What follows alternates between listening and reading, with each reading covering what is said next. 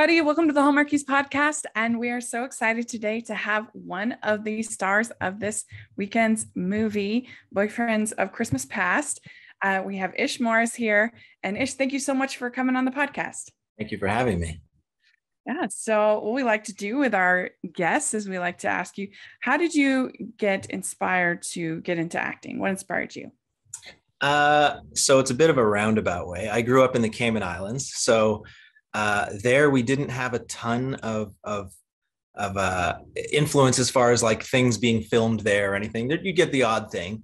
But out of nowhere, I was trying to impress a girl, and she was signing up to a play, a musical, The Pirates of Penzance. So I signed up as well, just to pretend like, I'm cool. If you can do it, I can do it. And surprisingly, I got the role as the Pirate King. No way. Instantly terrified, and what have I gotten myself into? But it ended up being this amazing experience. Of course, I was so young, they had to pitch up all the vocals by like 2 octaves because I hadn't my voice hadn't lowered yet. But it ended up being this amazing experience, and it kind of opened my eyes to a different world. And then I ended up going to acting school in New York City, and from there, here we are. I started out. Wow. Yeah. So that was when you were in middle school, you said? Yeah. Oh my gosh. Wow. Yeah. The wee man. Pirates of Penzance, huh? Yeah. Was the Yeah. So are you a singer? Do you sing? I sing. Yes, I do sing. I don't know if I sing, awesome. Amazing, but I sing. Yeah. Mom still has a video of that somewhere in the world. Oh my gosh. Get it on YouTube. It'll No. I will die with that video. That's great. I love hearing stories like that because I loved being in I just was a group performer in my high school theater, but it was such a great, empowering experience. And I hope that people get that experience to at least give it a try and see what you like. And I think that sometimes they keep it the casts are too small. They don't let enough kids experience it. So then they don't know that they like it or not, or that they're good at it. Yeah, no, I was quite a shy kid. So had I not done that, I don't know if I would have necessarily broken out of my shell. It took me being kind of thrust into this thing and having to stand in front of people and they say most people's biggest fear is public speaking. So yeah, it's essentially the same thing. Fear, it's number one over death. Death is 2. It's wild. Yeah. So hey. Yeah. There's a Seinfeld bit about that where he's like, that means at the average funeral, the person would rather be in the coffin than giving the eulogy. Totally. It's amazing. Yeah. Spot on. But I think a lot of actors that I've talked to are kind of on the shy side, which is because you think of it as such an extroverted profession. For sure. But I think there's something about playing parts that kind of surprisingly you end up a lot of more shy personalities. 100%. And it's a little bit of you get to not be yourself for a while, I think. And it's very easy to maybe pretend you're this, outgoing guy and all that. But the minute the cameras are off, then people tend to go back to maybe a smaller personality. Although some actors are just out there and sure. Yeah. Yeah. So being raised in the Cayman Islands, which #jealous, I love the ocean. But when you are in like Canada, does it just make you crazy, all that cold weather? So right around now to, February, I start wondering why I've made these decisions. Yes. But it's nice to try and just get away a bit and, go on a bit of vacations when you can. Is your family still there? No. So I have tons of friends. Like my family's a bit all over the place. I have a whole bunch of friends there, but I've got family in Jamaica and all over. So, yeah. But I'm an ocean baby to the core. So There's nothing I love more than the ocean. Yeah, me too. Oh, it's the best. Yeah. That's great. Well, do you remember the first role that you ever got? I mean, aside from your Pirates of Penzance Uh, performance, yeah, so on film or the TV. yeah, like so the first thing I ever got was just a Mm-hmm. commercial where I was just like a skateboarding cool kid. Oh, Uh, really? I was so excited. Yeah. Um, Not a great skateboarder, but I could look really cool holding it. Yeah. But yeah, my first role was in a show called Missing, I think. Yeah, it Missing or 1-800 Missing, and Mm-hmm. I was bag boy number one. Oh, And nice. I had one line. It was "Don't shoot," and I nailed it. Yeah. There you I go. actually rewatched it a couple months ago, and it wasn't as hard to watch as I thought it would be. Yeah. Yeah. Did you, when you got the role, even though it was small, did you just like freak out? Oh, You can't believe it. Yeah. Yeah. was not small to me at all. It was the Right. biggest thing in the world. I Mm-hmm. was over the moon about it. Mm-hmm. And then I went on to get a couple other kind of one-liners, and every one of those was the biggest role in the world to me. I was so Yeah. excited. I I think remember everybody should have that thing you do moment. You're like, oh my gosh. totally. You I know? remember the day I got to sit in, like the cliche actor's chair, and Yeah. I was blown away. It didn't have my name on it or anything, but just Right. sitting in the chair, I felt I was Tom Cruise as far as I was Yeah. concerned at that point. Very good. So when you were in the Christmas Chronicles, did you get to meet Kurt Russell? I did. I didn't, Yeah. sadly, I didn't get to work with him, but I Mm. got to meet him on like day, I think 2, just in our like wardrobe fittings and all that. He was Oh there. yeah. Yeah. But he did nice things. He would send like craft things to set and, like send us kind of fancy snacks and stuff like that. So, Oh yeah. yeah. But that That's movie cool. in general was such a great experience. It was the first time I got to do like work with CGI, so all the little elves Mm-hmm. and the thing, which was Oh such yeah. a fun experience because you've really got to imagine where these things are, and they would do things like throw sandbags at you, so you kind of react to those. But yeah, it was such a blast. Yeah. What is that like working with like a green screen? And I mean, do you just try to did they give you any idea of kind of what the Yeah, visual will look like in the they end? did. Yeah, they were super helpful. The director Clay Cadis is an animator himself as well, so Mm-hmm. he had these little sketches already. So he would show us, these are the guys that are going to be crawling up you, or these are the things you see. And they had these really vivid kind of storyboards to Mm-hmm. kind of really put us there. And then on the day, you just really get to play. Those are those days where you kind of get to go back to being a kid when you just played make believe, and you would just try Mm-hmm. just go all out and not worry Yeah. about kind of making making a fool of yourself, because we're all doing it. Everyone Right. on the whole sets like that. The one scene in the movie where they kind of explode, not spoiler alert if you haven't seen it yet, where they jump out of the present and we all start Oh yeah. acting. It's just absolute pandemonium. So it's just Mm-hmm. people running everywhere, and they're throwing sandbags at people. It's just chaos, but it was Yeah. so much fun. After every take, everyone would just die of laughter, and of course we're all sweating. But yeah, it was an absolute blast. Yeah, that sounds really fun. I was so I enjoyed that movie. I thought it was very charming and had this sort of old school Christmas magic sensibility that you don't see as much anymore because they are sort of focusing more on the rom-coms most of the time. That it yeah. was fun to have like a old-fashioned Santa Well, yeah, movie. Yeah. and it's produced by Chris Columbus, who did Yeah. classics like Home Alone, Mm-hmm. Gremlins. Yeah. So Well, and I liked how the trolls had like they were very devious. yeah, They had that like they felt almost gremlin-esque. yeah, and they all had their own little personalities. Mm-hmm. They were quite funny, and some of them, they had some characters that didn't quite make the final cut. Oh yeah. He had little, they would all have these different personalities, but some were maybe a little too risky, and some of them had little kind of weapons that they would attack us with and stuff like Mm-hmm. that. So I think some did maybe pass the Christmas test, but Oh yeah.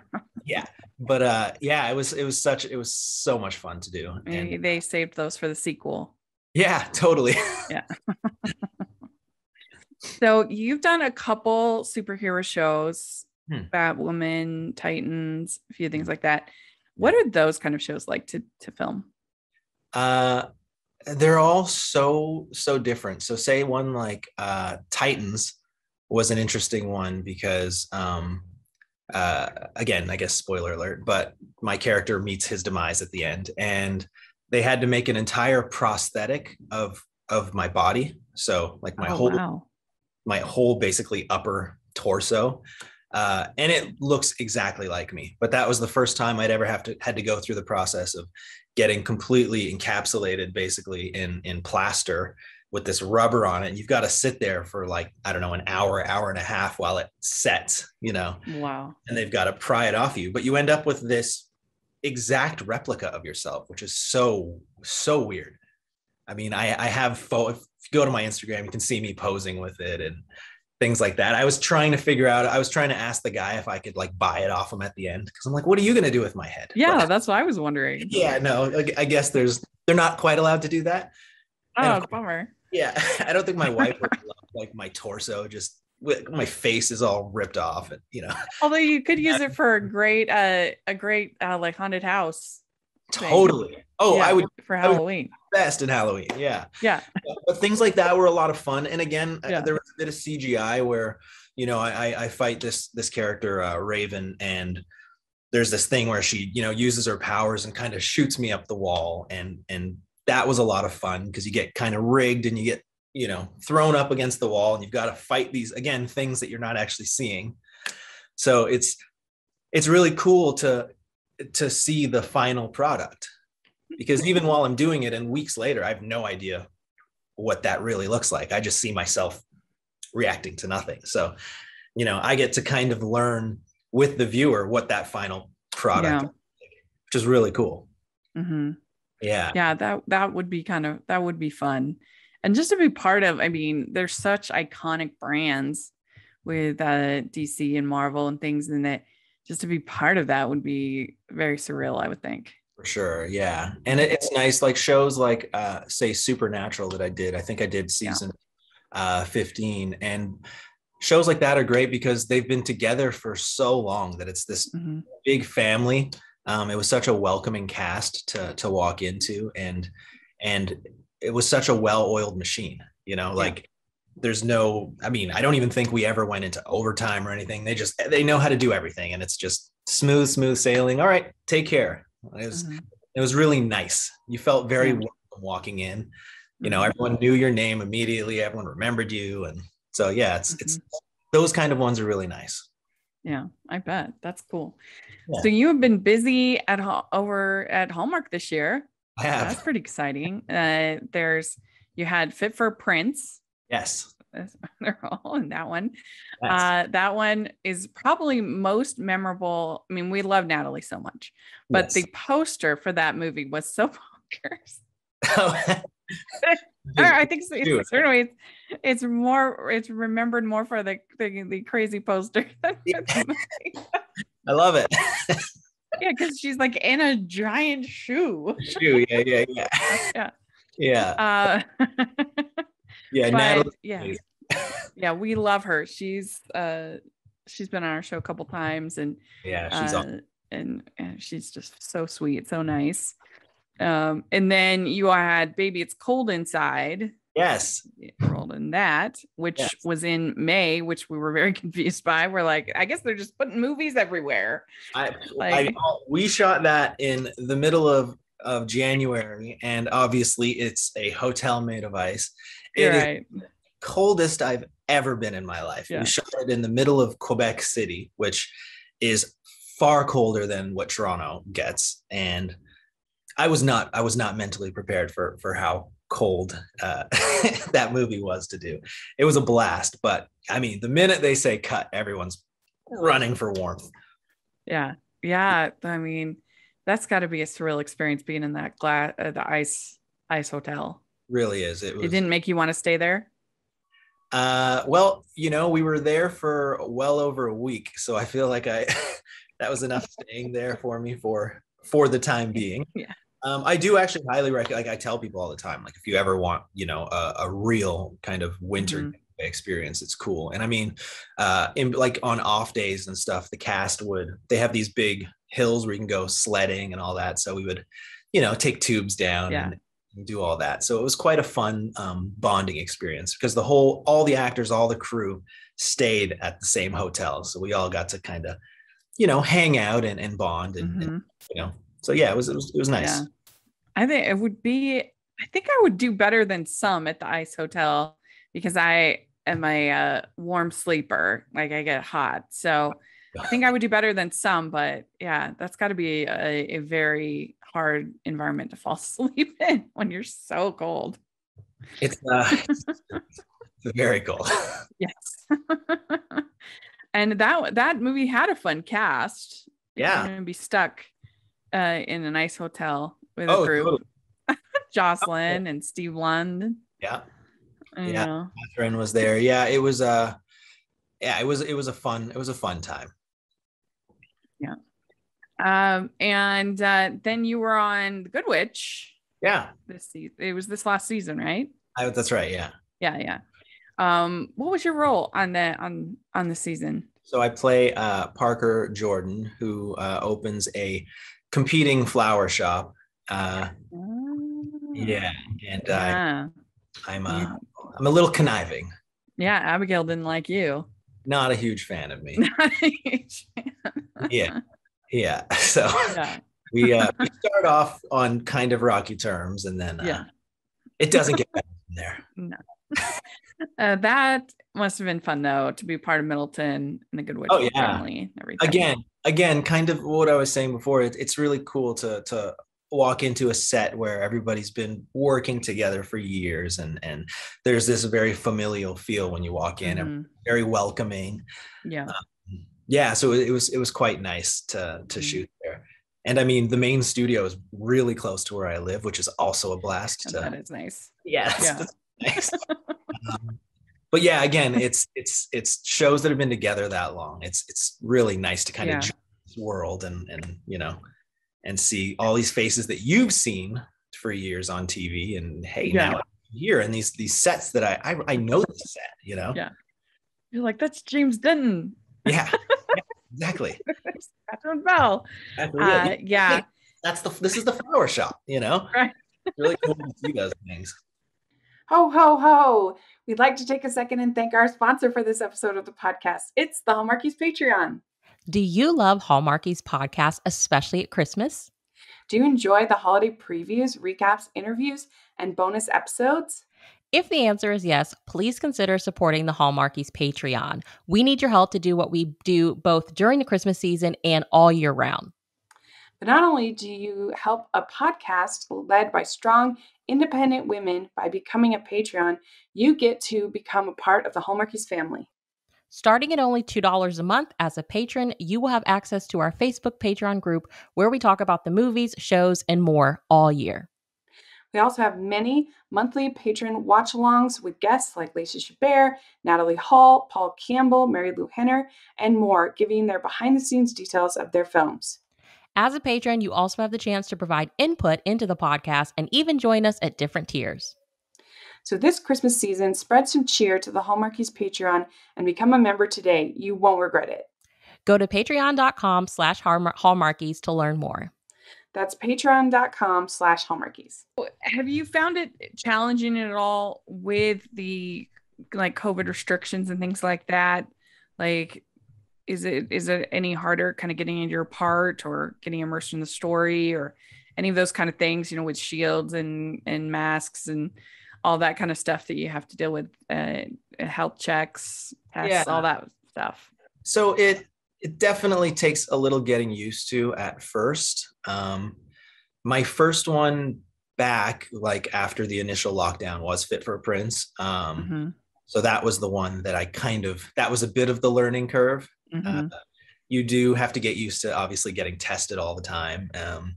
Aside from that, once everything's going, it feels pretty much the same. Aside from that, obviously the crew and everybody's wearing masks all the time.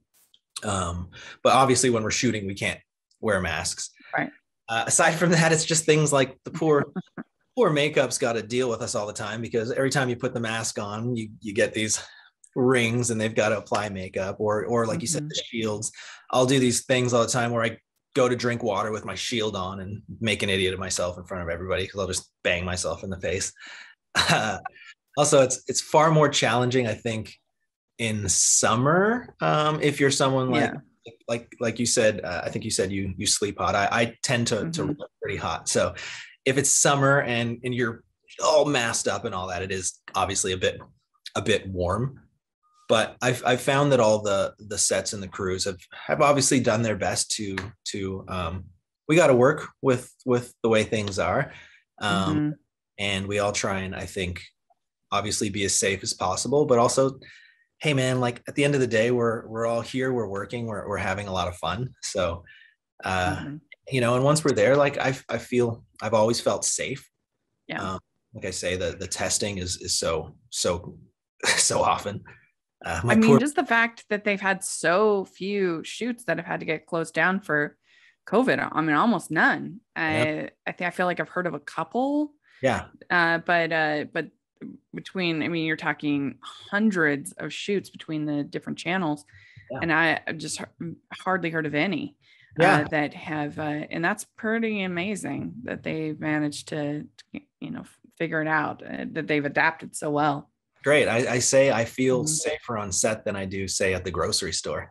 Like, yeah, I've heard that from other people. Yeah, we've all been tested here. I can at least know that much, you know. I've been vaccinated and tested and all that. Exactly. Well, that's great. That's really good. Well, we have a new movie coming out, Boyfriends of Christmas Past, and this one looks really fun. It looks funny. It has, you know, a sense of humor that some of these movies don't have. So I'm looking forward to it. And what was that like to be part of? So much fun. You know, at first it was an honor. Like as soon as we did the read through, I instantly felt like I knew some of these people. I had worked with some of them before, which was cool as well. But again, meeting Catherine Kim for the first time, and even learning that this is the first Hallmark movie to be led by a Korean American actress was really exciting. And it was written by Lisa Parsons, who's also Korean, which I guess is a first. Okay, I didn't know that. Yeah, and you know, and it was exciting to be a part of something like that, and to know that you know, Korean kids are going to get to see this movie as well and see people that look like them as leads in movies. So that was super. You know, it was a huge honor. And then it was just a blast to shoot. Yeah. Everybody was so awesome. Me and the boyfriends all, you know, we all bonded.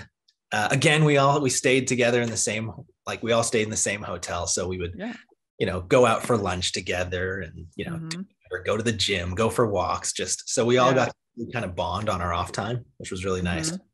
Well, this group of boyfriends, I mean, it is a very attractive group. And so like, wow. So congratulations on getting picked. If you want to. Thank you. Yes. I'll take it. Yeah. That's very, very, very exciting. Yeah, no, it's a really cute movie. It was a lot of fun to shoot. Super excited. I haven't seen it myself, so I'm gonna be watching. I haven't seen it either, but I'm looking forward to it. And I mean, I am a huge Kim's Convenience fan. Like, I loved that show so much, and so excited to have Paul be part of the Hallmark family now. And was he as hilarious as you hope he'd be? Such a nice guy. I unfortunately didn't get to have scenes with him, but I caught him in the makeup trailer, and then the boyfriends and I were all at lunch one of the days and he came. We all accosted him and talked his poor ear off. Essentially saying what you said, how we were huge fans of the show, and you know. But he's super nice guy. Oh, that's cool. Yeah, I rarely binge watch shows. It's just not my style. But I started watching in like February. I started watching Kim's Convenience because enough friends had told me that they loved it. And I think I went through the whole series up until that point because we hadn't had season 5 yet. I think I went through the whole thing in like 2 weeks. I was just, I loved it so much because it's not only hilarious And it's kind of two hilarious shows in one. You've got the handy car part, which is hilarious. And then you have the family part, which is also really funny. So you get two shows in one, plus the amount of heart, because in the end it's about this family and they're trying to repair their relationships. And so, I mean, I actually think it's really Hallmark friendly in that way, that it's funny, but it's also really endearing. Totally. Yeah. I agree. And the cast was such a strong cast. Oh, so good. If people like Shang-Chi, you should definitely check out Kim's Convenience, because Simu Liu is incredible in both. 100%. Very cool. Well, we're excited for the movie, and we have some fun Christmas questions for the end of the interview. You ready? All right. So, what is your favorite holiday drink? Cocoa, eggnog, cider. So I think I have stronger. to go. I think I have to go with eggnog. Yeah, sometimes we might make the eggnog more exciting. But I think I have to go with eggnog because it's a weird drink. Like, as a kid, I never liked it, and as I got older, I came to appreciate it. And again, it's one of the few drinks that you only drink once a year. Yeah. I'm not even sure if you can get eggnog the rest of the year. Can you? I don't think you can. Yeah. I really don't. Yeah. So it's for sure an acquired taste, but I think I got to go with eggnog for that. I used to not like it, but once I actually dilute it a little bit, put in a little milk so it's not so thick. Yeah. I prefer it that way. That makes sense. Yeah. I think that's a logical. Again, it's a weird drink. I'm not even clear. Is there eggs in? I'm not even clear, to be honest. It is. Yeah, I think there's egg yolks. Yeah. I think so. Honestly. Okay. What is your favorite holiday cookie or treat? I think I just got to go with the advent calendar treats, just because. And again, it was a bit of a thing, I think, from my childhood, where every day, you knew you got a treat. I think I got to go with that. And now there's so many advent calendars. It's out of control. There's ones with different things for each day. There's ones with toys. Oh yeah. I just had there was just chocolate. And I used to try and sneak a couple, I wouldn't put them all in a row. If we're in the first week, I might steal one from the 20th and one from the side. Off. And then is it one of your siblings' chances to open it up and they're like, there's no chocolate? No, I'm an only child, but I would. Okay. But my mom would usually. She was pretty hip to the game. I wasn't fooling anybody. All right, what is your favorite Christmas song or carol? I think I have to go with Silent Night. It's just good one. Yeah, it's a really nice song. It's beautiful. There's so many amazing versions of it. The Boys II Men version is phenomenal. Originally written to be played on the guitar. Really? Yeah. I did not know. It was written in Germany, but the organ was broken in the church. And so they wrote it so they could play it on the guitar. Did not know that. Yeah, true story. The more you know. The only reason I know that is because I was in a Christmas play when I was in high school.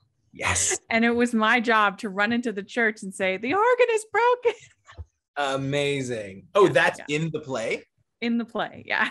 Amazing. Yeah. Love it. So that was my acting triumph. That's the question. My parents probably do. That would be hilarious. I'll ask them. That's some extra content for the podcast. How to get the views, the downloads. Yeah. If you sign up for the Patreon, I'll find the video. There we go. If you're listening. Yes. Sign up. So what is your favorite classic Christmas movie? This is not classic. I don't know if it's classic. My favorite Christmas movie is Home Alone, for sure. Yeah.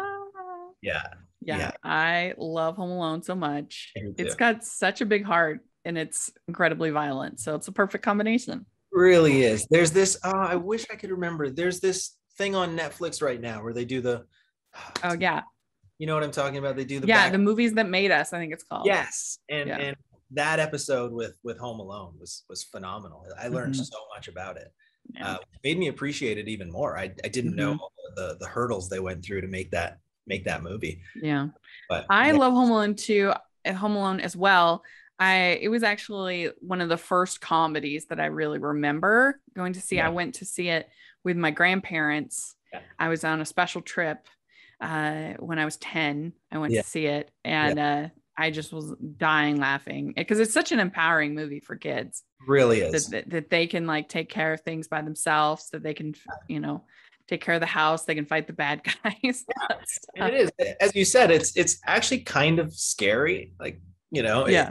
Watching it as an adult, I'm like, this is a bit terrifying as a show, as a movie, but it's so endearing. And I don't know, I feel Christmassy every time I watch it. Yeah. And underrated John Williams score. It's a good score for Home Alone. It is a good one. You've stumped me on that. Yeah, no, I'm just saying. I think it is. So, all right, next question. Oh, I thought you were asking me other scores. No, I'm just saying. I think that Home Alone score is underrated. You don't think of that in the great John Williams scores, of course, with Star Wars and that's Indiana why. Jones and Jaws and all that. I'm just saying. I think that Home Alone is really good. Yeah, I was like, the best, my favorite, my underrated one, because I'm like, all of them are so well known. I mean, we could have a whole separate podcast about underrated John Williams scores. I'm just trying to figure out, like, is he still scoring movies now? Is he alive? I think he's finished with Star Wars. I've heard that, but I think he's still doing. I mean, he won't do this next Steven Spielberg because it's West Side Story, Right. but I'm sure he'll still work with Steven. His track record, insane. Yeah, I mean, he hasn't. Stand. I've never heard a bad John Williams score. No, I don't even understand how that's possible that he did all those. No, he's amazing. I mean, he has a whole team working with him, but still, for sure. He is the king of the theme. That as soon as you listen to you just know, that's what this is. You can have 2 notes of Superman, the movie. Totally. Oh, that's what that is. Totally. Jaws, Harry Potter. I still hear the Jaws music anytime I'm swimming in the ocean. If I'm out deep, Uh-oh. Anyway, so which do you prefer, Scrooge or the Grinch? Scrooge. Okay, good. Okay, clear lights or colored? Clear lights or colored? Oh, colored lights. Sure. Okay, good. Sure. All right. Would you rather be in a snowball fight or build a snowman? Snowball fight. All right, good. Would you consider yourself a good gift wrapper or not? Oh, I'm so bad. And like, I don't know what's happening because I'm getting worse. Like my technique is getting worse. I remember being good at some point in my life, but I don't know what happens now. I don't know if I get impatient, but it's awful. I just, I try and cover it up with the card. But, Yeah, I mean, there's always the gift bag, I guess. There is, but it's really anticlimactic, right? Like the gift bag is like, oh, okay. Yeah, just pull it out and that's all. Yeah. It's true. Yeah. What is your ugliest Christmas sweater? Or do you have an ugly Christmas sweater? I do. I've had quite a few over the years, but I have one that's it's green and it's got like these balls all over it, kind of sewn to it, and it's got bells. It's horrendous. Yeah. I used it for a Christmas card a few years ago, and I put my dogs in sweaters as well, and they're none too impressed. Yeah, that sounds hilarious, though. I want to see that Christmas card. Yeah. So you did it. You answered all the questions. Good job. Even bonus questions. So thank you so much. This was so much fun to talk with you. It was great. And do you have social media you'd like to share? Yeah. So at the name is Ish across the board. And that's it. I guess tune in Saturday, 8:00 on Hallmark or the W Network in Canada, and check out Boyfriends of Christmas Past. Yes. And yeah, make sure we'll have the links to the social media in our description, and make sure you're following the podcast, Hallmarkies Podcast, all over social media. If you're listening on iTunes, please leave your ratings and reviews. We really appreciate that. And if you are listening or watching on YouTube, please give this video a thumbs up and subscribe to our channel. We appreciate that so much. We have our Patreon group and merch store. Take a look at that. And you can follow me at Rachel's Reviews, all of our social media, iTunes, YouTube, and on Rotten Tomatoes. Check that out. And thanks so much, Is. This was great. Really enjoyed talking with you, getting to know you, and Merry Christmas. Thank you so much. Merry Christmas as well. I didn't wear my hat. Yeah. Thank you so much. All right, bye.